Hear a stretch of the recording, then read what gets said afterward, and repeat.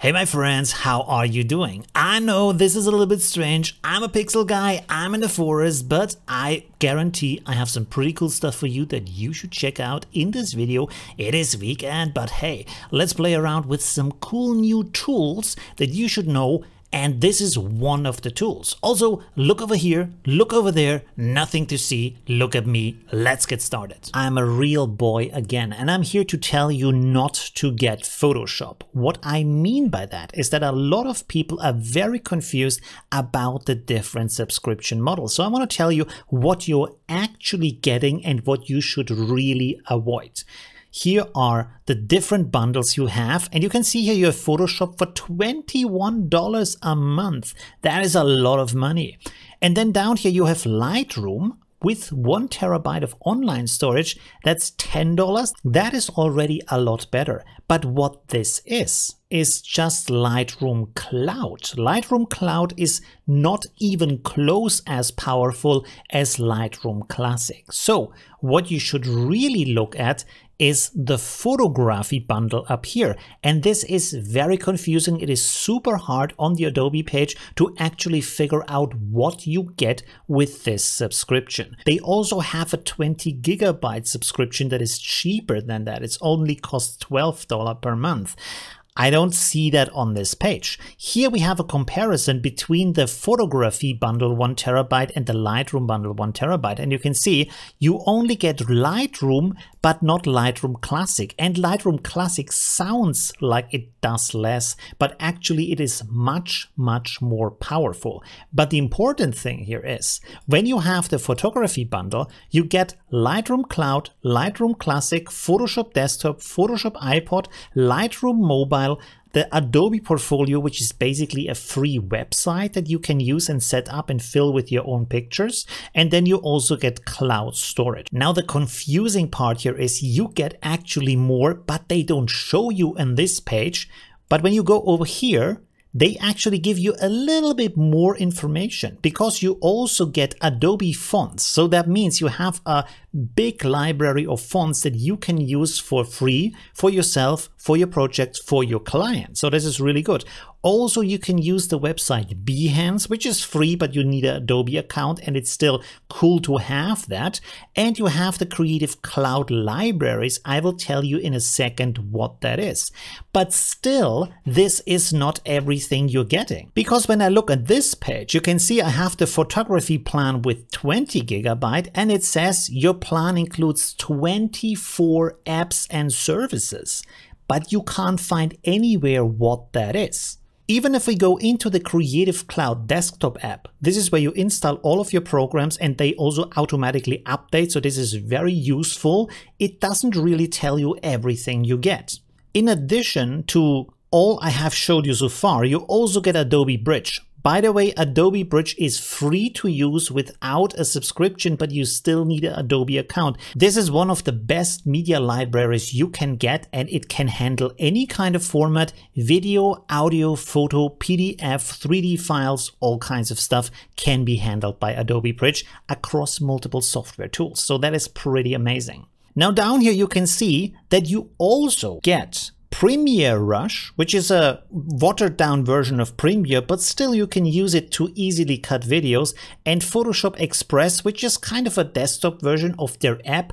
Not really useful, especially if you already have Photoshop, but for quick edits it might be a tool you want to use. When you go over to mobile, there is a lot more stuff to look into that you can use on your smartphone. So you can see even Illustrator is here as an app that you can use on your phone. So this is pretty interesting to have. You have Adobe Express, also something that you can use on your mobile and on the web. I will show you in a second. You will be mind blown by that. One thing that's pretty cool here also is Capture. Capture is one of the most powerful creative apps that you can also use for free, and you absolutely need to check that out, because what this app can do is you can photograph anything you see out there and it will scan the colors and create a color profile for you. It will also scan fonts and tell you in the Adobe font library which of these fonts are most similar to that font. And as you can see, you can also create designs and other cool things, all of that in that app. That is absolutely powerful. This is also where we come to the creative libraries and how to use them. Let's go back here for a second, and you can see when I go here to Files, I have these collections here. Now when I click on that, you can see I have here different images that I have created with the Capture app. These are vector images, by the way, so it can convert a photo into a vector file, but also what it can do is it can create colors here from photos that you have taken. So if you see a cool poster, you like the photo, you like the colors in there, you take a snapshot and it will tell you the colors, and these colors can be used directly in the Adobe apps like Photoshop and Illustrator to start designing right away. The amazing thing with Capture on top of this is that you can create brushes that you can use in Photoshop from things you see in your everyday life. This app is absolutely powerful. As you can see, there's a lot more apps to explore here. You have an app for Lightroom, and you have a photo fix app, and you have a camera app. So there's a lot of stuff to play around with. But we are actually not finished yet, because we also have the web tab. In here we have Adobe Express, and you have probably never heard about that. It is a competition to Canva. So when we go on the website, you can choose here from a lot of presets. There are premium presets, of course, but you also have animated presets, Instagram stories, Instagram posts, logos, Facebook posts, flyers, all these kind of things that you can choose from. And when we click on one of these, this is opening up and you can start editing the layers here. You can also see the layers and rearrange them or delete them. And as you can see, I can freely move the text. I can change the font to something else. And there's a lot more tools in here, and when you're finished, you can simply download it or share it directly. Now, I also said there is a web version of Photoshop, and you also might never have heard about that. And you can see when you're in the app that this is actually a beta and has some errors here. You have a lot of functionality, different brushes, you have different layers, you can use different adjustments in here. And it also has the smart filters like down here with Select Subject. You can see that this works beautifully, and now I will down here invert my selection, and I will create an adjustment layer for hue and saturation. Now let's see if this works, and wow, this is amazing. Look at that. I just changed the background in my website without using Photoshop on my computer.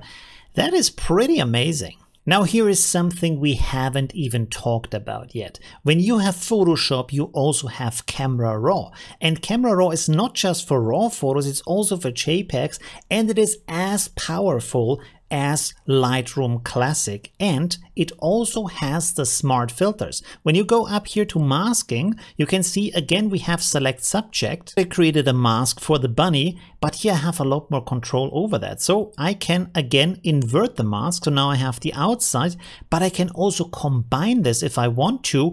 You can see here Subtract. I can combine this with another mask. Let's make here a linear gradient. I draw this out. Now only the lower left part of my image is selected. Again, when I go to the hue adjustment, now I can adjust this part of the image in pink and the rest stays the same. Now if I want to, I can duplicate the mask here. And in the second mask, I can invert the gradient and I can turn this into a different color. So suddenly we have a background that is going from pink to blue. And then of course you have all the other adjustments that you also find in Lightroom Classic. So this is extremely powerful. Also in Adobe Photoshop, we have the neural filters. One of the very useful tools you will find in here is called Super Zoom. The naming is a little bit confusing, but what it does is upscale your images. So over here where it says Zoom Image, you click and this defines how much you want to upscale. So in this case, 4 times. You can enhance the image details, you can remove JPEG artifacts, noise removal, and you can even sharpen it. Let's click on OK. And now we have a very high resolution version of our bunny with sharpened details that looks really, really beautiful. Another neural filter you want to check out for your AI art is called the depth blur. This AI filter understands the depth in the image, so you can see that I can now reduce the focal range. So only this part is sharp, the foreground is blurred and the background, but if I want to, I can click in the background to have this sharp and the foreground blurred. So this can be extremely powerful for your AI art and your photos.